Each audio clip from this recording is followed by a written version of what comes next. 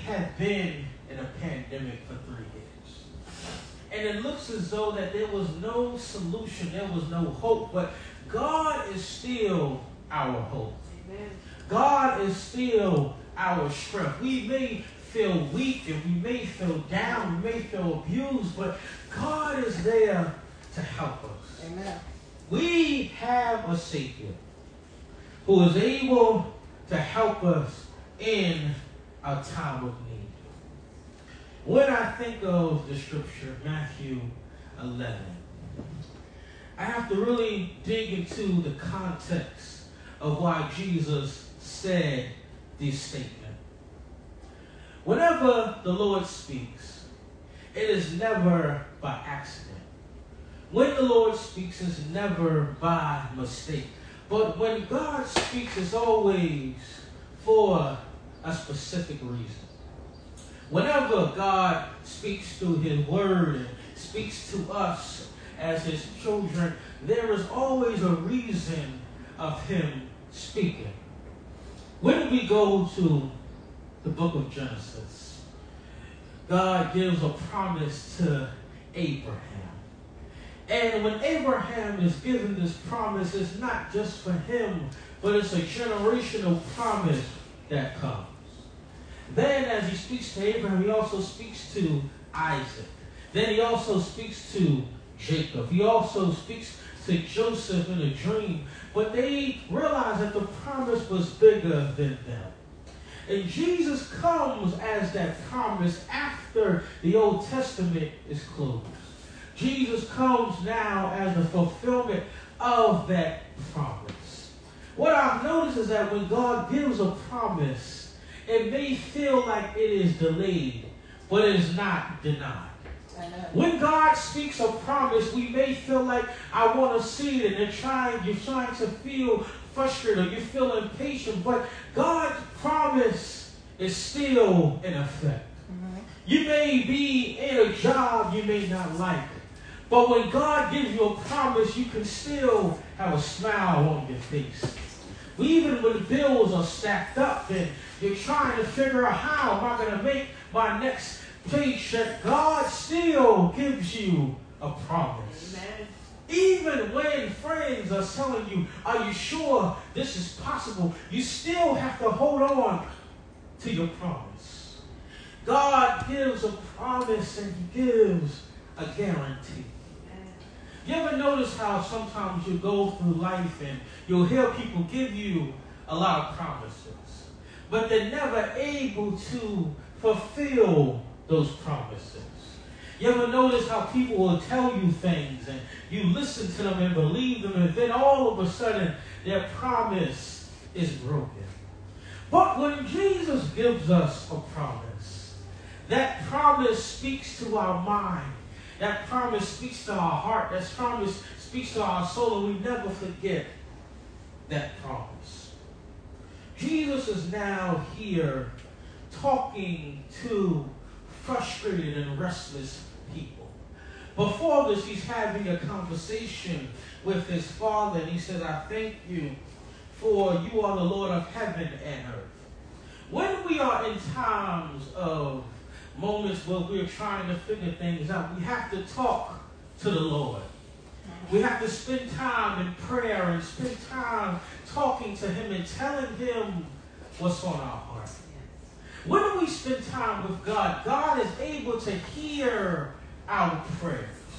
God is able to hear our groans. God is able to hear what's on our minds.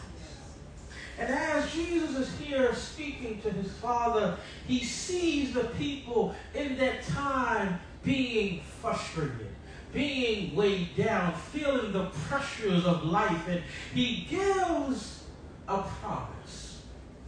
The promise that He gives when He sees all these people under the Roman government and under the pressure of the Pharisees and the taxation and the issue that's going on, He says, come to me, all that are weary and are carrying heavy burdens.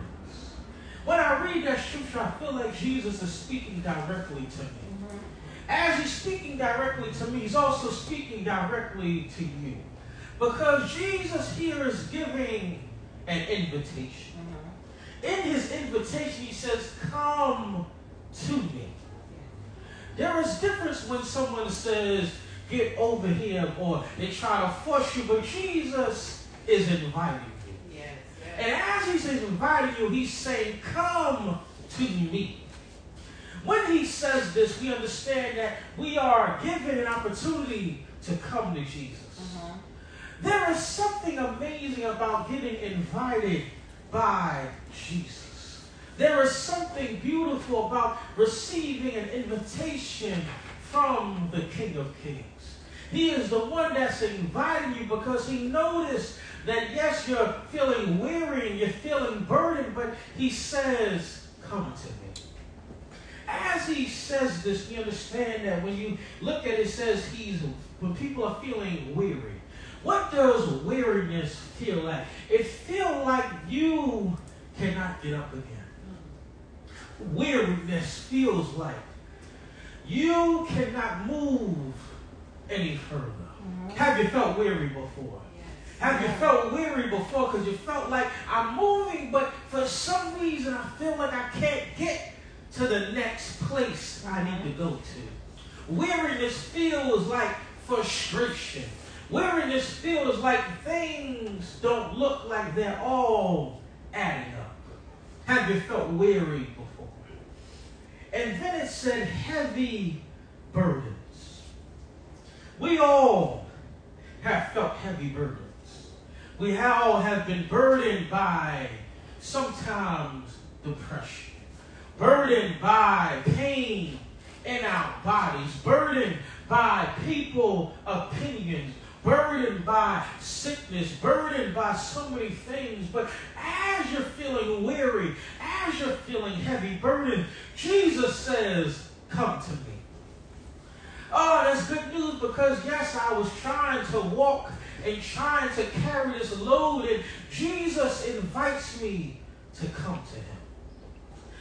When I think of heavy burdens, I'm reminded of one time I had to go to the car of my mom. And I remember I had a heavy bag, and I had to carry it on my shoulder. And I remember finally when I get to her car, I felt relief to put my burden down in the car. Sometimes in life we carry so many heavy burdens. Sometimes in life we carry so many heavy things, but Jesus is able to take our burdens away from us. Jesus is able to take away our problem because all he says is, come to me. All of us have felt this weariness. All of us have felt this weariness, maybe emotionally, maybe physically, or maybe we felt this spiritually, but we all have dealt with weary moments. And then as he's feeling this, he gives an invitation. He reaches out to us to come to him. Have you ever enjoyed an invitation from someone? Maybe you've been invited to a party. Maybe you've been invited to someone's home. Maybe you've been invited to a restaurant, or maybe you are invited to somewhere, but you enjoy invitations. How about you? I know I'm not the only one that enjoy invitation when someone invites you in. But when Jesus gives this invitation, it's more than just something that is easy. But when he invites you in, you have access to so much. When Jesus invites you in, you begin to feel this joy in your heart. God gives an invitation. He says, come to me, all of you. Who is that all of you? He's talking to all of us. All of us are invited to come to Jesus. All of us are invited to be in his presence. All of us are invited to be in his power. All of us are invited to be close to him. There is nothing greater than being with the Lord. There is nothing greater than being in the presence of God. I know that we have many places and we have many different famous places, but the greatest place that you can be in is in the presence of the Lord. Because when I'm in the presence of the Lord, I find great safety. When I'm in the presence of the Lord, I find strength. When I'm in the presence of the Lord, I find rest and I find rejuvenation. I find reviving. I find help. I find strength. When I'm in the presence of the Lord, I feel something that I've never felt before. When I'm in the presence of God, tears begin to run down my face. Not because I'm sad, but when I'm in the presence of the Lord, when I feel His presence, I can't take it. My soul is happy. When I get in the presence of God, I don't have to look to who's next to me or who's behind me, but all I know is that I look to Him. When I'm in the presence of God, I don't worry about who's there and who's not there. When I'm in the presence of God, it's all about Him. You see, I'm reminded of Isaiah 6 when he said, I saw the Lord high and lifted up. You see, we have to look at God not like He's just a regular person, but He's high and lifted up. When was the last time you was at the edge of your seat and said, God, I'm looking to You. I'm looking to You not for my own thing, but I'm looking to You because when I'm in Your presence, something begins to happen. Have you ever noticed that when you're in the presence of God, you feel this joy in your heart? When you're in the presence of God, you begin to feel much lighter. Am I by here by myself? Because when I'm in the presence of God, I know that my life will begin to be different. Amen. When I'm in the presence of God, I don't worry about gossip. When I'm in the presence of God, I don't worry about what they're saying on the news. But the good news is that you're in the presence of the Lord. Amen. And as you're in the presence of God, you have to look to Him and say, Lord, I'm available to You. Amen. When you're in the presence of God, you say, Lord, I am looking to You. I'm not looking for You to find a solution, but Lord, I know that You are my solution. Amen. I know that You are more than what people say. I know that when I read Your word, I know for myself that I have a faith in a God who is well alive. I have a faith to know that, yes, things may me look fearful, but when I walk in faith, I know that You are able to do something amazing. Amen. What is faith? Faith is knowing that, yes, I know things may not look one way, but faith is still saying, God, You are still able. Amen. Faith is to know that, yes, people may say one thing, but faith is knowing that I still see light at the end of the tunnel. Yes, darkness may come and danger may come and trouble may come, but I still have faith. Amen. Faith is knowing that, yes, you go to the doctor, they tell you a report, you say, okay, I understand, but fear will say, I'm sad and I'm sick, but faith will say, and He shall heal me. Amen. Fear says, yes, things are not adding up, but then faith says, and my God shall supply all of my needs. My needs will be met. Why? Because God will provide for me. That's what Psalm 23 says, the Lord is my shepherd. I shall not want. We don't have to want for anything. Why? Because He is our shepherd. He is the one that provides for us. He is the one that guides us. He is the one that gives us what we need.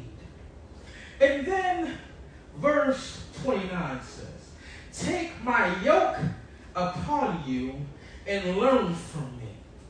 When we look at it, it says, take my yoke.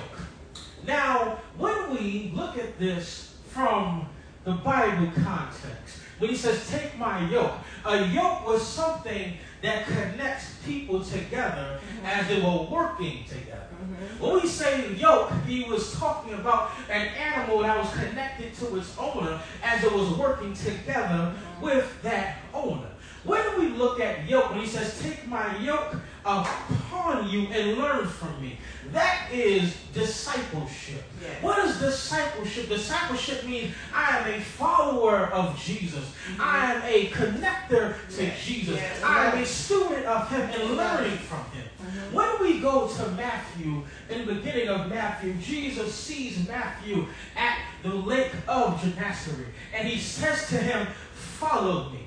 What does that mean? That means that when Jesus says, follow me, that means you drop whatever is in your hands and follow him. When Jesus says, follow me, he says, follow me. He does not say like the Buddhists, follow my teaching. He does not say like other religions, follow these guidelines or strolls. But he says, follow me. As he says, follow me, what does that mean? That means you make a decision in your mind to let go of what was before to go to where what is about to happen. When you follow Jesus, you have to let go of what was in your hands.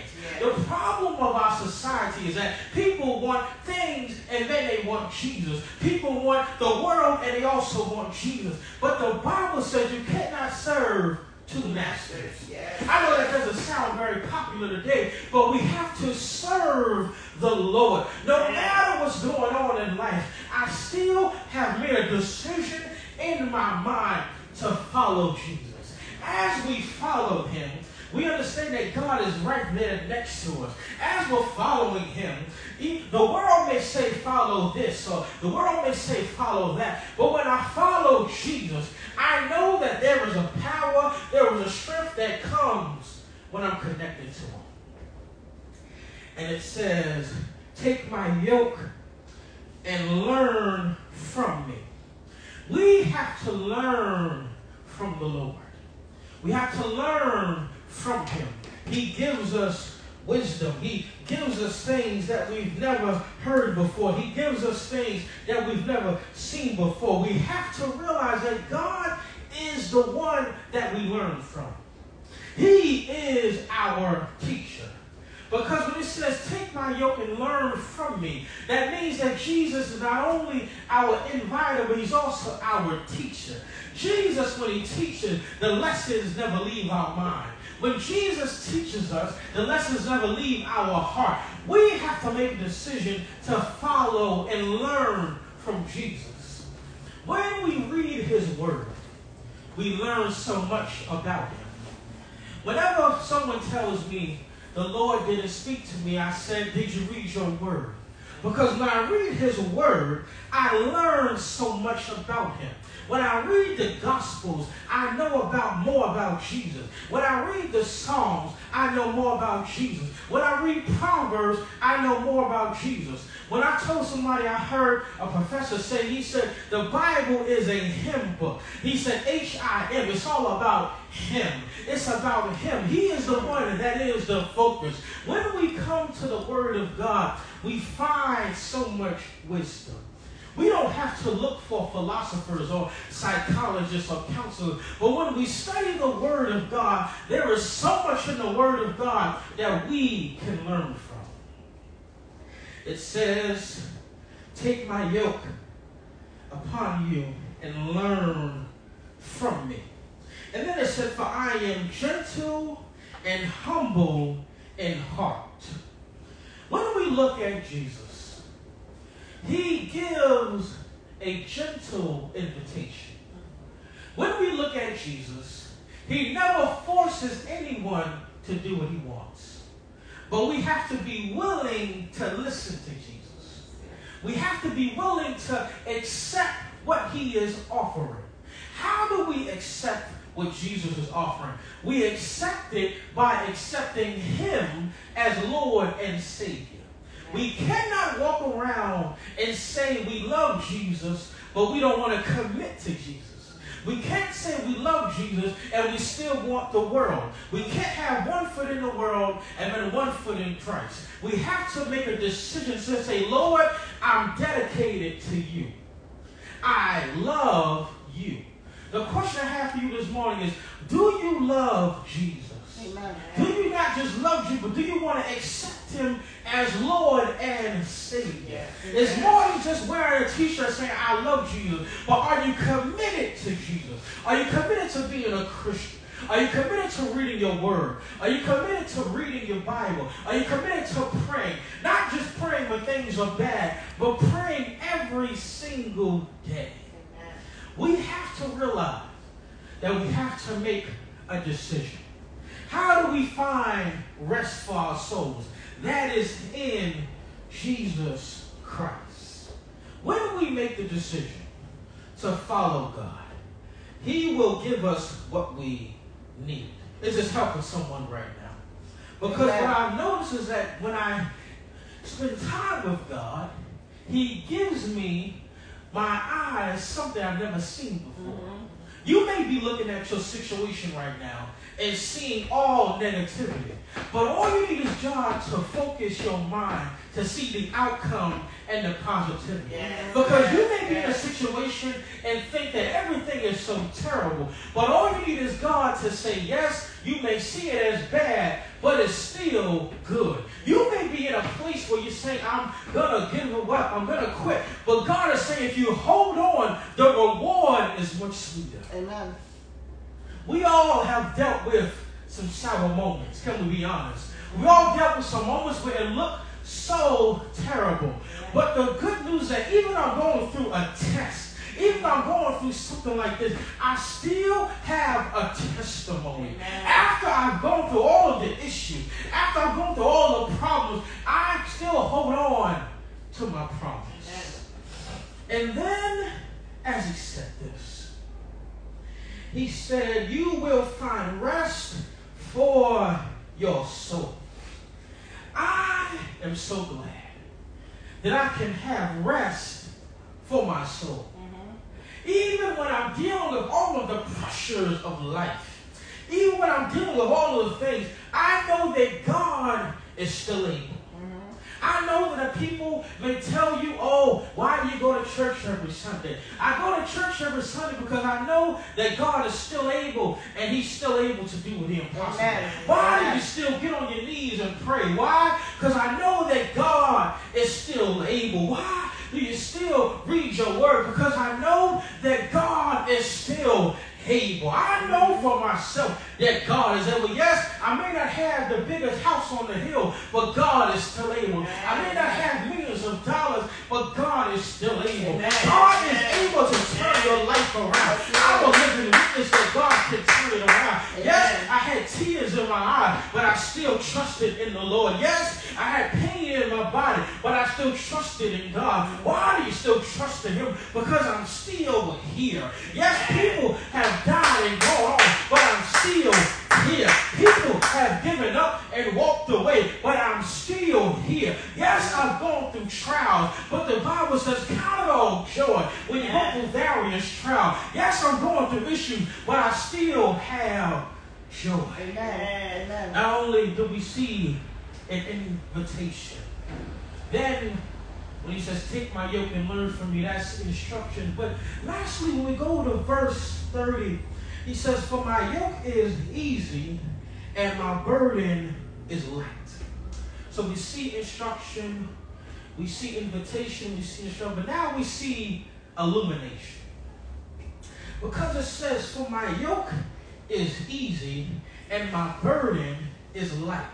Why would Jesus say my yoke is easy? Well, I noticed that when I had my own issues and yokes, it got me to go nowhere. Mm-hmm. When I tried to fix things on my own, it led me to nowhere. But when I gave it to Jesus, He says, for my yoke is easy, my burden is light. What does that mean? That means that when I connect to Jesus, things will become much better. Amen. When I connect to Jesus, I find healing when I was sick before. When I connect to Jesus, I know that I was broken, but I'm going to be blessed. When you connect to God, there is something that will begin to happen. Amen. He says, for my yoke is easy and my burden is light. Yes, we deal with many burdens. Yes, we feel stacked up with many problems. But the good news is that God is our burden bearer. He's the one that takes our issues that we've been trying to carry. You see, you don't have to carry your burden. God can carry your burden. You don't have to carry your issues. You can give it to God. You may say, Lord, I'm feeling depressed. But if you give the pressure to Him, He'll give you some strength. You God, He will begin to heal you. You may be saying, I'm trying to figure out about my children. If you give your children to the Lord, He will fix your children. You may be trying to figure out, what am I going to do about my job? If you give your job to Him, He will give you a better job. Amen. God has the power to do the impossible for you. God has the power to turn your life around. I believe in the power of God. We don't have to worry about what's going on with the news. We don't have to worry about the negativity that's going on. All we have to do is focus on God. Amen. If we focus on God, He is able to do so much for us. Mm-hmm. The reason why we're still here is because God is on our side. Right. What is your testimony? The Lord has never left me. Yes, I felt like it, but God was still right there. Mm-hmm. Even when I had tears in my eyes and I was burying family members that I loved, He still was there for me. Amen. Even when I tried to figure things out, God was still there for me. Even 10 years ago when I felt so much pain from betrayal, even in my home church, God was still there for me. Even when I got sick 11 years ago, God was there for me. God will be there for you. Yes, He will. I want you to know that no matter what loss you felt, there is still gaining in God. No matter what you felt like, God will give you rest. And it's not just physical, but spiritual rest. This is the spiritual rest that we need. Our souls need Jesus. Our minds need Jesus. Our heart needs Jesus. You know what? The world still needs Jesus. Amen. America still needs Jesus. This nation needs Jesus. God is bigger than who's ever in the White House. God is bigger than any politician that's in office. God is bigger than anything, any tragedy that's going on. Amen. God is able. Amen. We have to not limit God because God is unlimited. We serve a God who is unlimited. Amen. We serve a God who is able to do the impossible for us. Amen. What a mighty God we serve. Amen. Angels bow before Him. Heaven and earth adore Him. What a mighty God. Do you know how mighty God is? Do you know how powerful God is? Do you know how beautiful God is? Do you know how wonderful He is? Thank you, Lord. God is able. He's able to do so much for us. He's able to turn our lives around.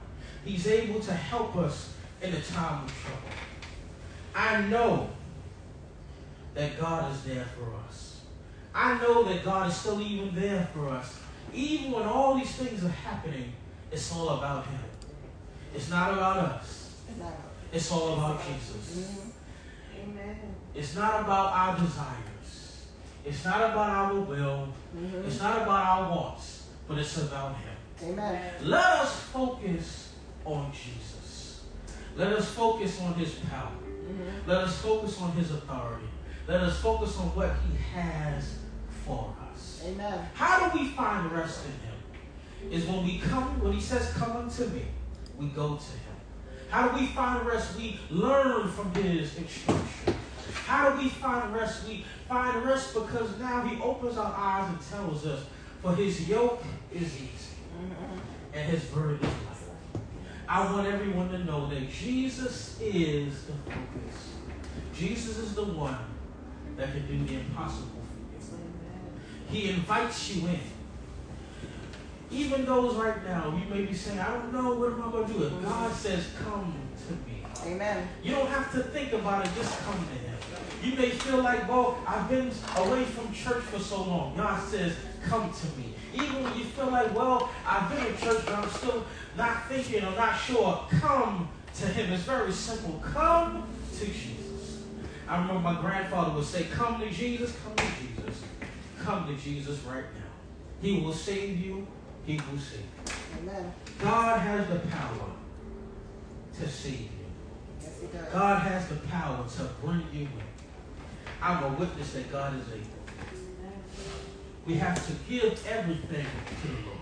Amen. We have to give Him our issues. Give him our problem. Give him everything. And as we give it to God, God will give to you. He'll give you love like never before. He'll give you peace like never before. He'll give you grace like never before. You see, for some reason, no matter what's going on, no matter how old I get, I still call on Jesus. No matter what's going on, I still love the name of Jesus. It doesn't matter what people say. I know who Jesus is for myself. Do you know who Jesus is? Because when you get to know Jesus, he begins to touch you in a way that no one else can help you. Amen. And as we give to the Lord, let us take a moment to give to him and sow to him this morning. Amen.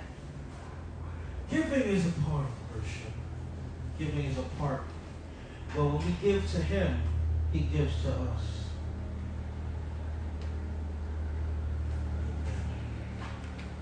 There are many ways to give this morning. There are many ways to give. Amen. There are many ways to give. Amen. Give by PayPal, paypal.me, Globalfirenow. Give by Zelle, Globalfirenow@gmail.com. Give CashApp. Give $Globalfirenow. Amen. Amen. There are many ways to give. As Jesus gives to us, we give to Jesus. Amen. Amen. Amen. Amen.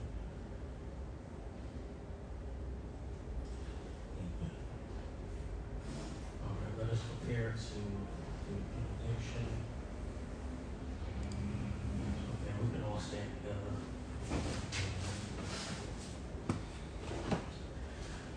Lord, we thank you, Lord, for this time of worship. Thank you, Lord, for this time of being in your presence, God. And God, this morning, we thank you, Lord, for being our inviter.